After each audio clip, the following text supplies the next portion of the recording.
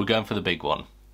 So in this video, we're going to be going through top to bottom a video on tax. No, before you click off, I appreciate that this is a video of intergalactic boredom potentially on the horizon. So in this video, we're going to be going through two topics: why the tax system is broken and how it stops you building longer term wealth. And in the second one, we're going to be talking about how you can use the tax system to your advantage to legally pay less tax. Last time I checked, it was about 21,000 pages. So that's some real .gov shit. Even just a little bit of education about how the tax system works can really help you to save hundreds or potentially even thousands of pounds. And we should ask Lord Melt, Chief Melt, Melter-in-Chief or something. The PM made like 2.2 million and paid an effective tax rate of like 25%. Frankly, he used some of the methods that we're going to be talking about. Now, the UK purports to have a progressive tax system, which means the more you earn, the more you pay in taxes. And to some degree that's true, but this is what the tax system should look like, and this is what it actually looks like. See how you have these, what are called fiscal cliffs? So let's just make sure that we're all taking advantage of how the tax system should work. And I think it's safe to say that the UK tax system can be, let's class it as a category 5 mess. Now, one of the reasons why this is so important right now is that a lot of tax bands have been frozen for the last couple of budgets. And so what that means is that as people get pay increases, they are inadvertently getting pulled into higher tax bands and therefore paying more taxes. And as we look at some of these examples, earning more money might actually make you worse off. So let's go into some of the details. Now, the way taxes are calculated can feel like it's more complicated than a Kardashian love triangle, but we're going to be going through some of the real basics here, and then once we've got that foundational knowledge, we'll then move on to some of the more complicated stuff. Everything is time-stamped, so if you feel like you already know this, then feel free to jump ahead. But let's bust this myth right out the gate. Now, some people assume incorrectly that if they get a pay rise, then all of their pay will go into the next marginal tax band. So fundamentally, this is incorrect. So let's just say you're someone who earns £49,000. That makes you a basic rate taxpayer and you pay 20% on your taxes. But if you are fortunate enough to get a pay rise that would take you up to £55,000, then you don't pay 40% on your whole £55,000. You pay the 40% on the difference above the £50,000 threshold. So here are what the tax brackets look like at the moment. So, for example, if you earn £60,000, your first £12,570 are tax-free. The next about £37,500 is taxed at 20%, which is your basic rate. And then the last about 10k you'll pay 40% on. So it is not true to say that if you get a pay rise and you go from one band to another, all of your pay is subject to the new band. That is categorically incorrect. But the problem is ultimately that means that it can be really difficult to get rich just through your salary, because the more you earn, the more you invariably end up paying in taxes. But what you'll also find is that as you move up the tax brackets, there'll be certain benefits which you ultimately lose access to. The higher income child benefit charge is a good example of this. We discussed this in our reaction to the most recent budget, where actually if you make over £50, then you gradually start to lose access to that. But there are some incomes, or there are some benefits where if you earn over £100,000, you immediately lose access, even if you're a pound over. And so these create what are called fiscal cliffs, where just being a pound over a particular threshold means you completely lose access to some of the benefits that the tax system actually has in place. Now, remember earlier in the video when I said not all income is treated equally? I don't want to sound like a donkey with substance abuse issues, but this is what I'm talking about. So if you work, say, through a limited company and you have a £60,000 profit, what you're basically able to do is you're able to deduct your expenses and then you pay tax on the balance. Now, when you're looking at your personal expenses, you get paid, then you pay taxes, and then you have to deduct your expenses. So this is a fundamentally different way when you look at how businesses are taxed versus how income is taxed. One of the other key differences that we should also be looking at is not only do you have all these allowable expenses which are tax deductible, but the rate that you have to pay from a limited company is also much lower. The current rate of corporation tax is 19%. So we've talked about personal income taxes, we've talked about business taxes, and now investors. Now, I think it's fair to say that some investors pay the least amount when it comes to marginal taxes. And this is for a few reasons. The first is capital gains tax. So this is a tax where if you buy something and then you sell it for a profit, you pay tax on your profit. Now, again, immediately this is considerably different to the way personal tax is charged. So in the UK, the basic rate for capital gains tax is 10% or 18%, kind of depending on what the asset is. And the additional and higher rate bands are 20 and 28%. So again, immediately you can see that the rates of tax you're going to get charged are much, much lower but you also get the benefit of being able to deduct some of your expenses. And we should point to our valiant leader. Now, Lord Melt over here made about 2.2 million in tax, but he paid an effective rate of about 25%. And that's because the majority of his income, about 1.6 million of it, has come from capital gains rather than from income. His income sits at around 330k. And this is where you can really light the bullshit afterburners, is if you actually look at the proportion of tax that he has paid on his earned income versus his capital gains, you start to see really how this disparity is kind of nakedly on show, to be honest. So now we've covered some of the basics. What are some of the key ways that the tax system is really rigged against people in order to prevent them building longer term wealth? Well, the first is it focuses on income over wealth. So for example, if you take something like council tax, council tax is where your house is basically put into bands from A to H, and based on the value of it in 1991 or something, like, someone taught me through their goddamn thinking there, like, that is insane. But anyway, but what you invariably find is that the cap is on £320,000. Now the average value of a house in the UK is about 252,000 or something, but it means that if you live in a £100 million mansion in Kensington in central London, you are paying the same rate of council tax as someone whose house is worth 320 grand. Like, that is an insane way to look at something. And so people who live in multi-million pound homes, as a proportion of their kind of overall wealth, they're paying a way smaller percent. So whilst it's fair to say that the UK income tax system is kind of progressive despite all these fiscal cliffs, when we look at some of the other taxes outside of income taxes, it's a pretty different picture. Caps, now they've got more caps going on over here than at Yankee Stadium. So what do I mean by that? Well, take for example the social care cap. This is capped at about £86,000, I think. Now, if you're someone who has £84,000 in your bank account to put towards your care when you get older, then that completely wipes you out. But if you're someone who's got 100 million sitting in your bank account and the cap is 86 grand, then you're just like, fantastic. So all these caps, which are in theory designed to help prevent costs running completely out of control, basically mean that people who have more money are invariably going to be on the hook for less of that complexity. The tax system is, it's one of those things where it's been built on over time.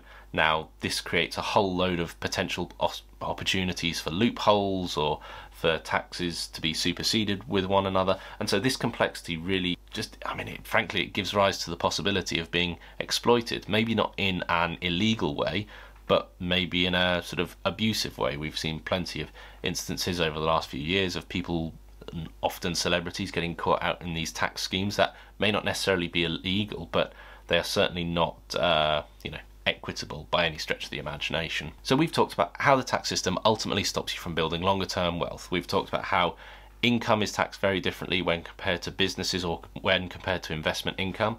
We've talked about how labour and capital are not taxed in the same way. We've talked about some of the specific taxes that really help to entrench some of the problems that we see in the wider economy.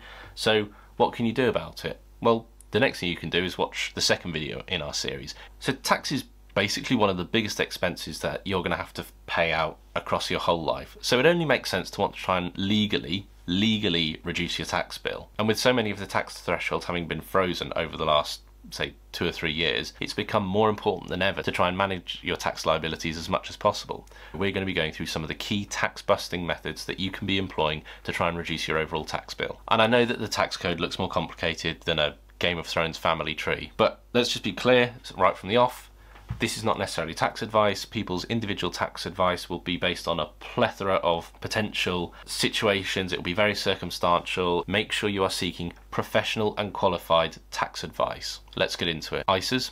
Now, don't get me wrong, it is insane that you're not taught about this in school. It's insane that you have to go out and specifically research these things. You have to educate yourself in the tax system in order to take advantage of it. So let's just get that out of the way. It's annoying that you even have to go through this process, but until that changes, let's go through that process. So the ISA has come under a lot of scrutiny, not least of all from me recently, the new British ISA being a bit of a shit ISA, to be honest. So the first thing you can be doing is making contributions to your ISA. Now, your ISA is effectively a government sanctioned tax wrapper, which means that any money that you put in there up to the limit of £20,000 a year, all the income and all the gains that you receive from it will be exempt from tax.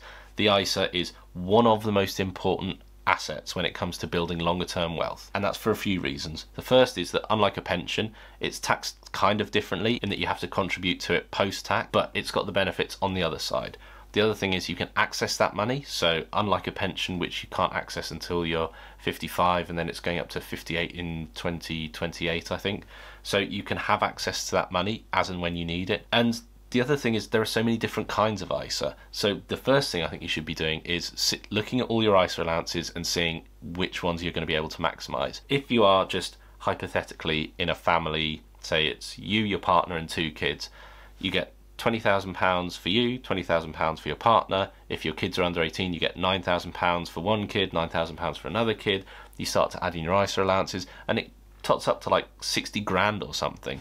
Now clearly you have to be making a load of money to be able to maximise all of those allowances, but the key point is making sure you're contributing to those can be just such a helpful way to reduce your overall tax bill. And I've also seen a bit of hate online for the ISA, and I don't really understand why. I think it's a really good scheme and people are just in denial about it. You know, they're up a river in Egypt. Pensions. Now, I can hear people's eyes glazing over, the groans. You know, I get it. Pensions are filled with intercontinental ballistic boredom, but stick with me on this one. Let's just very quickly do a recap. In the first video in this series we went into this in a lot more detail, so make sure you check out that video once you're done here. Let's just say you make about £60,000. Because of the way marginal tax bands work, the first 12,500 you'll pay no tax on, the next 37,500 you'll pay about 20% on, and the final 9 or 10,000 you'll pay 40% on. So what it can be worth doing is using your pension contributions to manage your taxable income. So what do I mean by that?